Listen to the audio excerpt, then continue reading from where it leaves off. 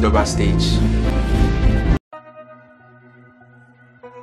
Hi, I welcome you to the global stage, unveiling the truth, bringing you God's perspective. In this episode, I'll be talking to you about preparing for marriage. And if you're already married, there is something you will benefit from this episode, which I presume you don't know. So stick with me to the end and you'll be glad you did. And I kindly ask that you give us a like, tap that like icon you see on screen, because you will get value out of this video. The more likes, the more this video reaches many people as possible. Thank you and God bless you. It is said that marriage is the only school you get a certificate before you begin. Very true. And did you also know that the best student always prepares ahead of time, studies ahead of time before school opens? The student who prepares ahead of time, studies ahead of time, always has the advantage over other students who don't. He excels better and is able to handle pressure than the students who don't prepare ahead of time. The same is for marriage. The one who prepares adequately before marriage always has the advantage. They are not quick to quit when trouble strikes, especially at the beginning stage of the marriage. And it is better to prepare for war in the day of peace than in the day of the battle. For the one who prepares ahead of the war always comes out victorious, no matter the hostility. And this is why it is very important to prepare adequately before marriage, so you go in with the right mindset, with the right knowledge, with the right understanding, and when trouble strikes, you are able to deal wisely, because trouble will strike. And in preparing for marriage, there are 3 phases I want to give you. Phase 1 is to understand marriage and its fundamental truths, and that is exactly what I've been giving you or sharing with you from episode 1 to the last episode I'll be sharing with you. Therefore, you have to have accurate understanding of the meaning and the purpose of marriage, the structure of marriage, what it means to love your wife, what it means to submit to your husband, finding the right person, raising a godly home for God, and how to deal wisely with challenges and troubles in the marriage. Point 1 to point 2, we've already talked about them, so check them out if you have not watched them yet.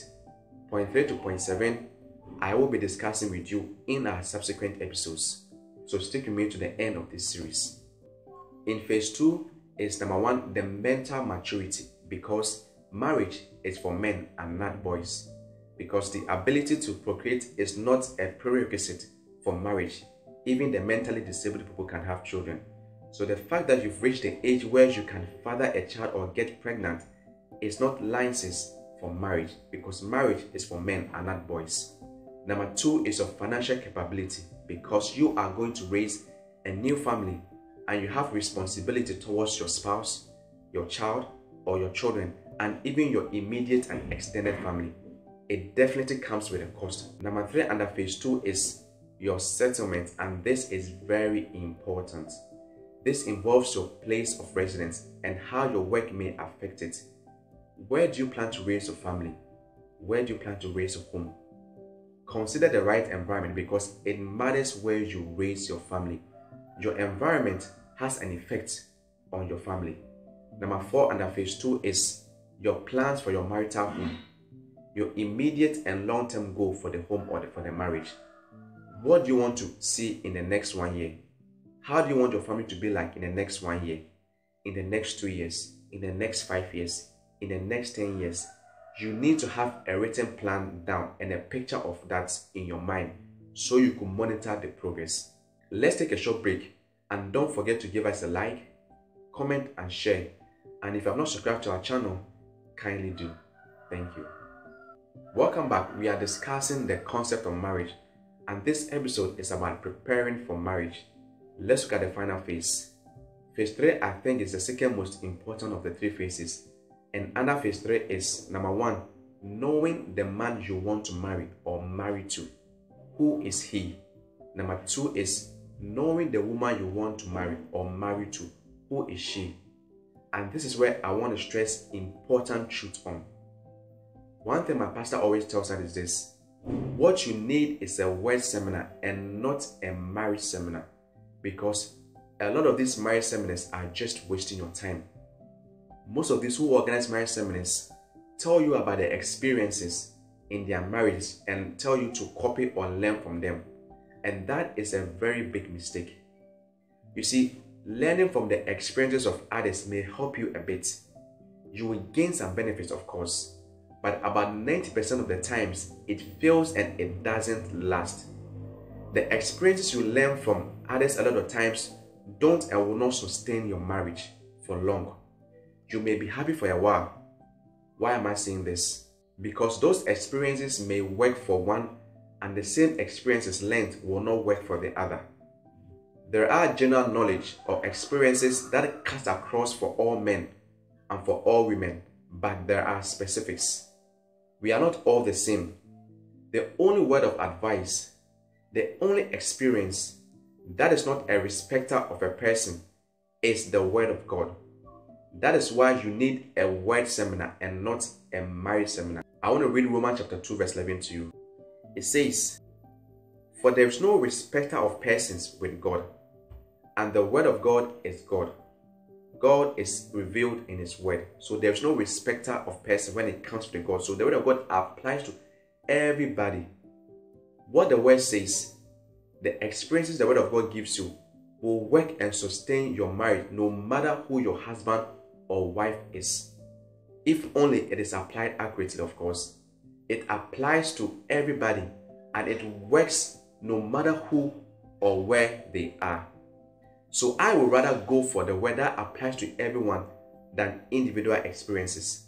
So personally, 100% experience from his word and an add-on of someone's experience that is consistent with my wife or who my wife is or who my husband is in the light of the word of God. Let me repeat that again. I said 100% experience from the word of God and an add-on of someone's experience that is consistent with who my wife is or who my husband is in the light of the word of God.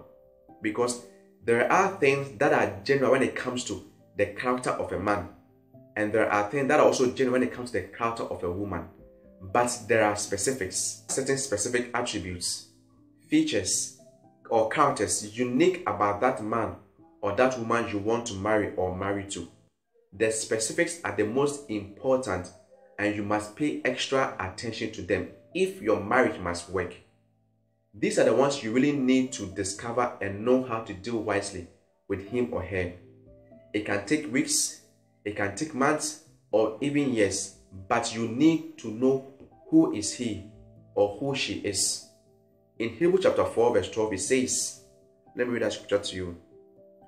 Concerning the word of God, it says, "For the word of God is quick and powerful, sharper than any two-edged sword, piercing even to the dividing asunder of soul and spirit, and of the joint and marrow, and is a discerner of the thoughts and the intent of the heart." So it is only the word of God that can go deeper into the thoughts and the intent of the heart of that person you are married to or that person you want to marry. So you see, it is only the word of God and not the experience of that individual, except that experience is consistent and based on the word of God. And the only thing that will stand the test of time is the word of God. So go for the word of God like what I'm giving you rather than the experiences or worldly experiences.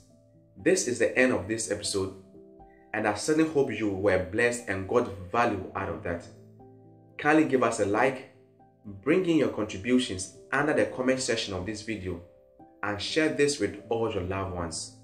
Watch out for our next episode titled Finding the Right Person. Hey, Jesus Christ is the same yesterday, today, and forever. God bless you.